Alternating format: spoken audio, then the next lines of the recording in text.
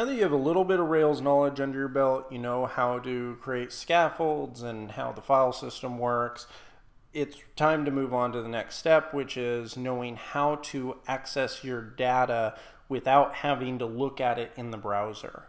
And a tool that Rails has for that is the Rails console. I use it daily for accessing the database, running test queries, and I can also call methods and do things like that.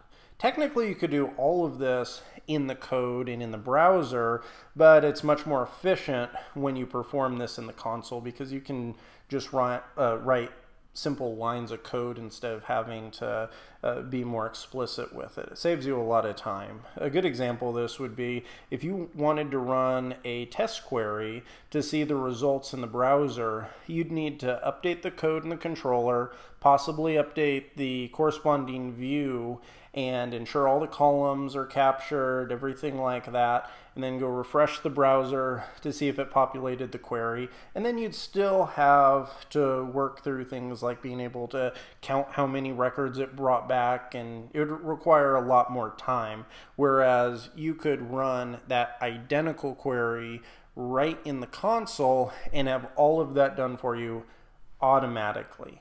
The way to start up the Rails console is just type in Rails C, and that's C is short for console, and it'll boot it up, and there you go, you have access right into the console.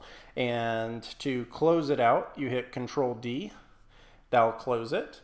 And then another thing that is really helpful is something called the Sandbox Mode. And so if I do Rails C -- Sandbox, it'll load up the console, but you can see right here that it adds another line of text. It says any modifications you make will be rolled back on exit.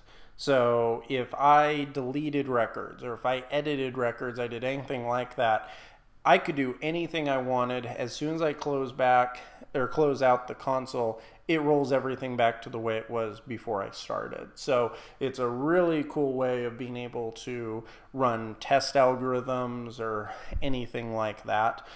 One important thing to note is, say that your application is a little bit advanced and you're wanting to run a query that emails users.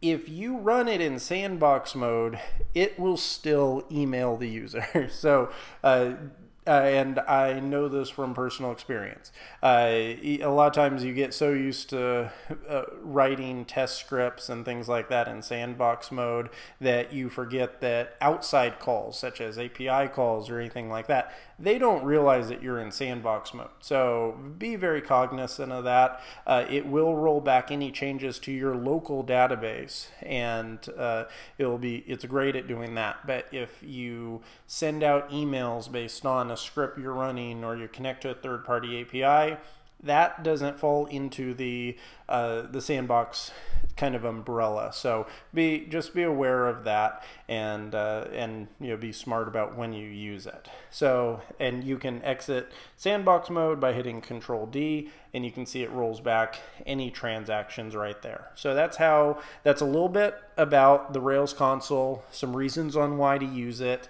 and then also how to start it up, how to close it out, and then how to use the sandbox mode. In the next video, we're going to walk through how to create some actual queries.